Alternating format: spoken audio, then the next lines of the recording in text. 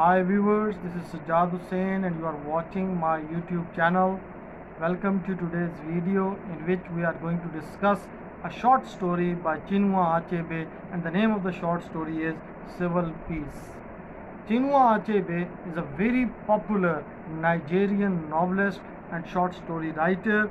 Things Fall Apart is a masterpiece by him. In his writings, he has presented the depth and richness and variety and diversity that is there in the Nigerian culture, in the Igbo culture, and he has also highlighted the problems of his people. This story, Civil Peace, is written in the backdrop of Nigerian Civil War or Biafran War in Nigeria, and the setting of the story is 1971, when the peace treaty was signed between the rival factions and civil peace had started to reign.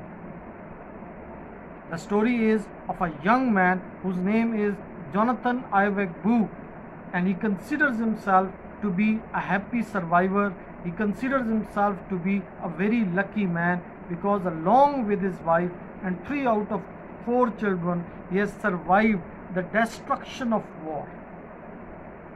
The loss of one child is nothing as compared to the overall tragedy and overall loss of life and property that people had to experience. He is a man of action.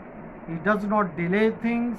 He immediately starts things, and he had a bicycle that he dumped somewhere in order to save it from the soldiers. He retrieves it, oils it, greases it, and puts into use as a taxi, and he is able to start his earning with the help of that bicycle. After a few days, he visits his native place, Enugu, and he finds out that a miracle is waiting for him.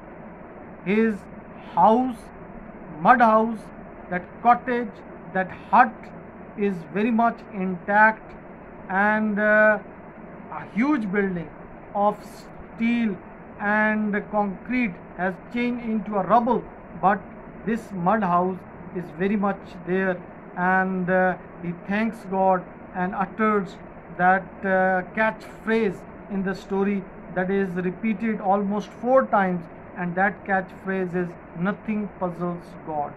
He shifts his family there.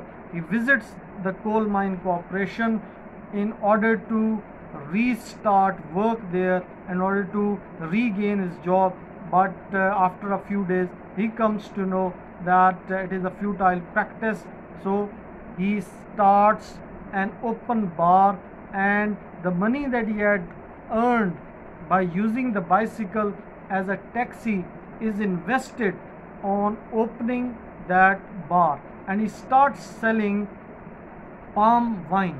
His family, his wife, his children, they support him. His wife starts preparing okara balls for breakfast, and his children start picking fruit, and this is how they support him, and he is able to restart his life. He starts flourishing, he starts prospering. However, one day he comes to know that the government has decided to give ex gratia or egg rasher, the Biafran rebel money, or the amount that was left there by the rebels, and he goes to the treasury, that government bank, in order to get the money, and the very night when he returns home with the money, his house is attacked by the thieves.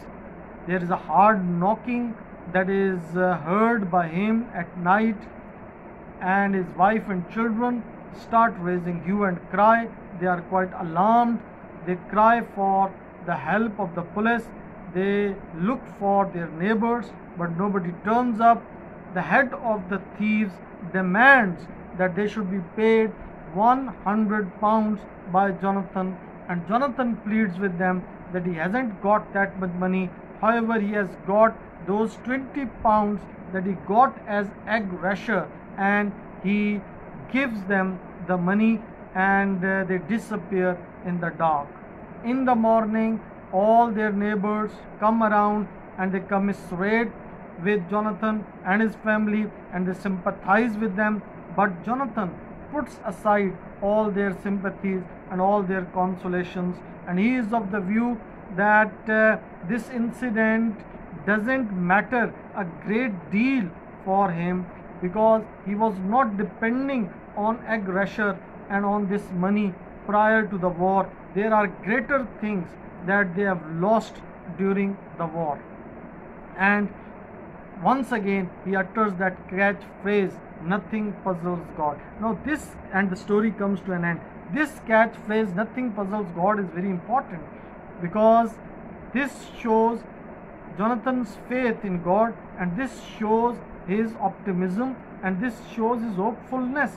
He is of the view that everything that is done by God is according to a plan. God is not nervous. God is not shocked. Therefore, we should have great faith in God, and we should restart our life by depending on ourselves, and there is a possibility that we would turn out to be victorious. He is diligent, he is hardworking, he does not shirk work, he is not shy of doing anything, he is a man of initiative, he is highly pragmatic and practical minded person. When he comes to know that coal mine corporation is not going to open very soon and his job is not going to start very soon, he does not wait for any longer and he does not waste his time there.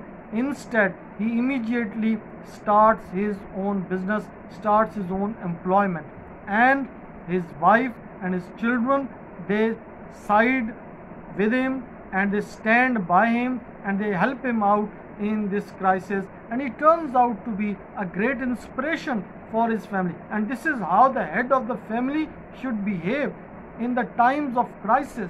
He should lead from the front, and he should instill a new hope and optimism in the hearts and minds of the members of the family by leading from the front.